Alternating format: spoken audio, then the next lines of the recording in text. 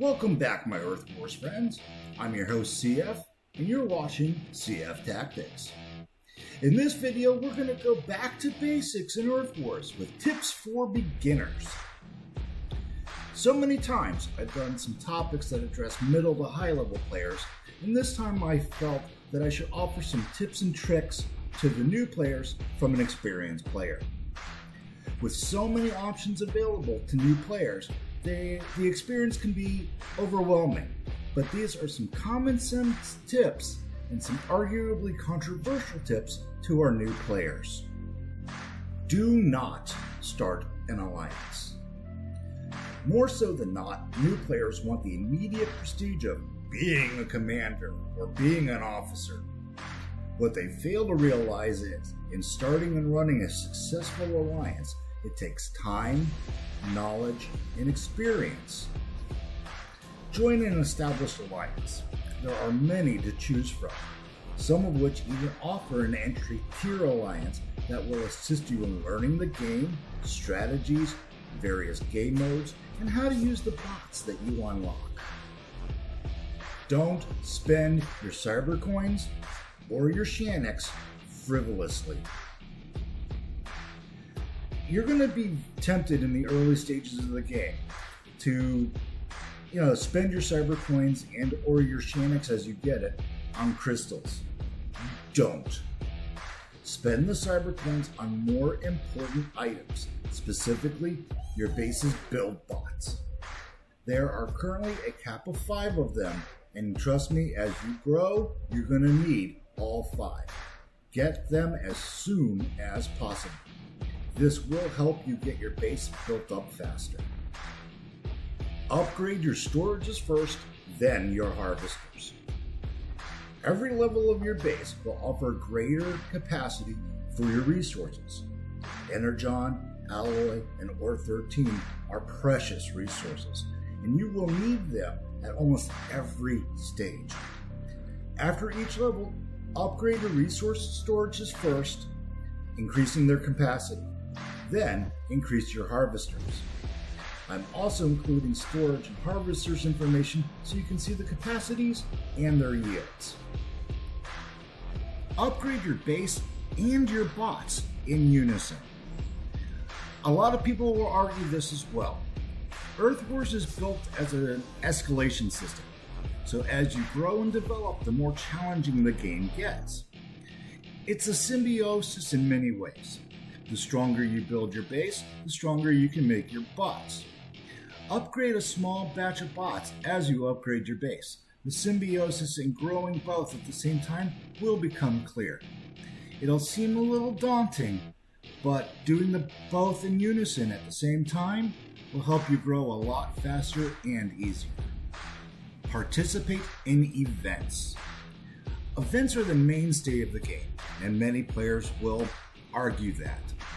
But the events offer you, the player, a good set of rewards including resources, bots, crystals, shards, skips. Many different rewards are available in these events. Don't skip out on them. You may miss something.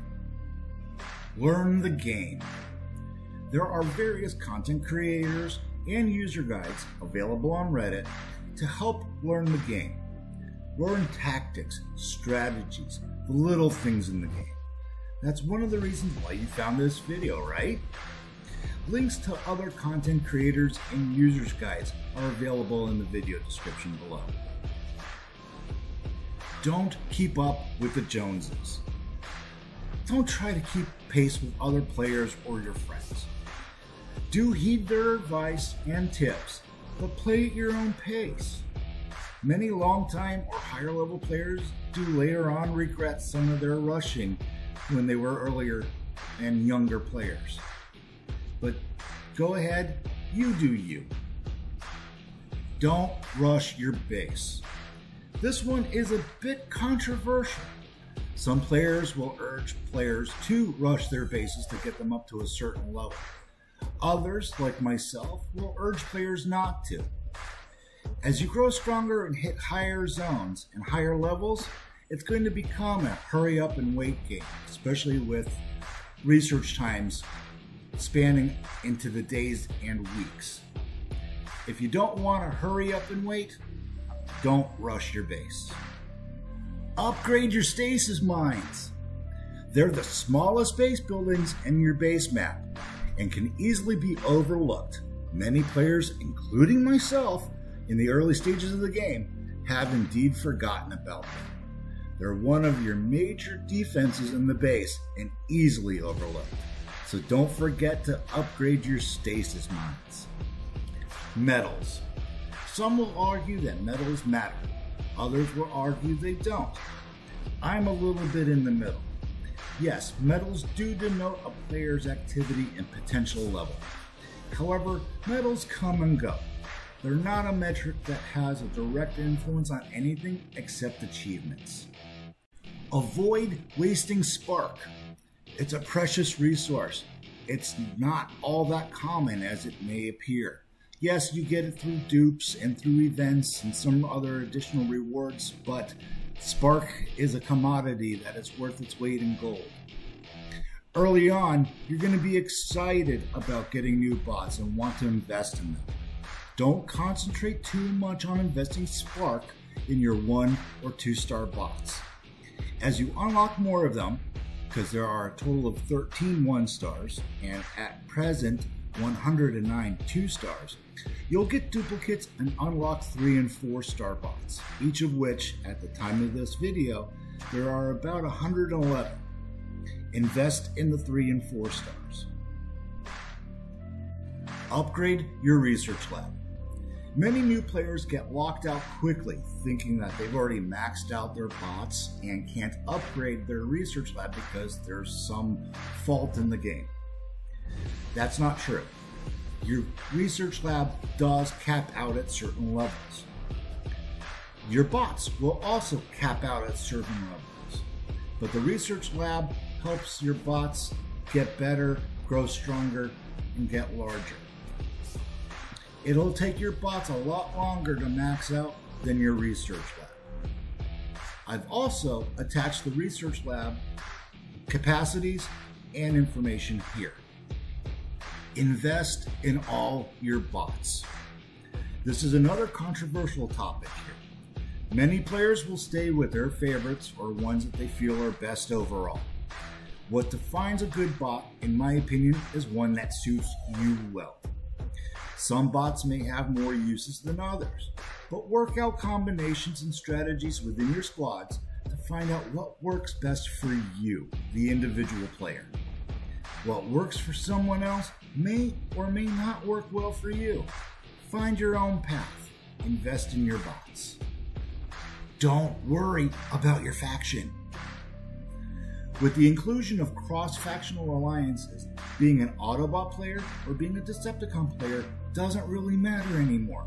You can play on the same team. You can still play with your friends who are in a different faction than you are and play in the same alliance. There's also really no difference in the bots or cons. Most of the Autobots and Decepticons have counterparts that do the exact same thing. There are a few bots in game that do have different abilities, like Ultra Magnus versus Galvatron. There are also faction-independent bots in the game, like Double Dealer, Snapdragon, Gnaw, and Impactor, that are available to both faction players. I hope these tips will help you or someone you know still in the early stages of EarthWars. Was there a tip I could have shared and forgot to? Let me know in the comments. If you liked this or any of my other videos, please like and subscribe. I've been your host, CF, and this has been another episode of CF Tactics.